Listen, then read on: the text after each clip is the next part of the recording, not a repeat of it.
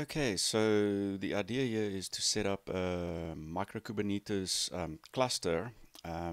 This is for development purposes, and it's just the process I'm going through to get a basic setup working. And it's twofold. One, to learn how to set up a micro kubernetes cluster. You can set it up with just one machine, or you can set it up with multiple machines.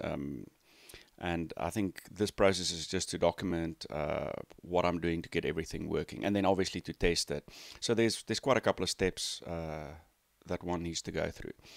So one of the first things to explain here is I've set up two old laptops. They've both got 8 gigs of RAM with Ubuntu, the latest Ubuntu 20.04.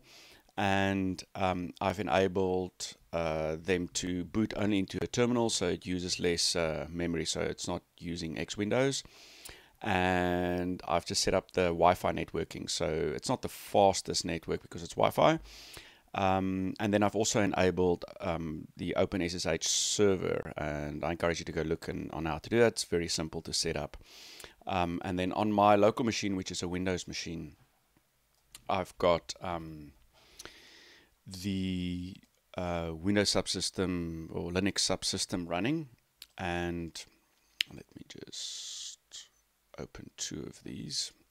So basically I've got Ubuntu installed on my local machine and on Windows, and the Windows subsystem for Linux allows a terminal-based Ubuntu to run. Now, the reason I'm doing that is because it's quite comfortable being in Linux terminal and then being able to SSH into my two laptops. I don't actually have to set up PuTTY or any of those things. I can just use the Windows subsystem as is. And then in my host file, I've just, for my two IP addresses, so if you look at my hosts file, I've just added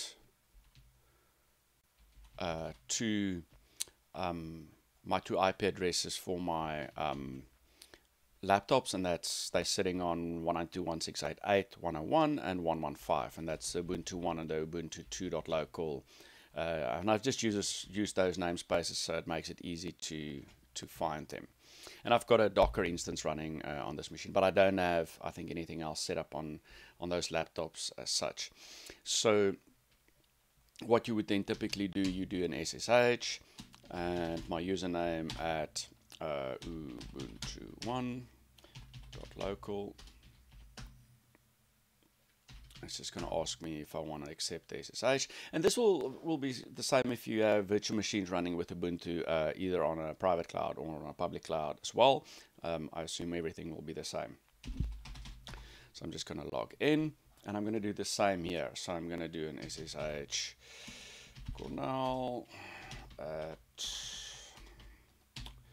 I've just been switching between the different keyboards.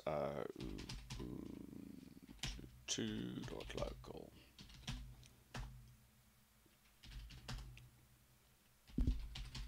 Okay, so I'm logged in, and then the idea is that we run a set of commands to install the micro Kubernetes. It's a snap install. You can just search for micro Kubernetes on the Ubuntu website, and it will basically give you the instructions on how to install it. But it's very simple. So we're just going to run the command on each thing. You have to install it as super user, and I'm going to do the same here.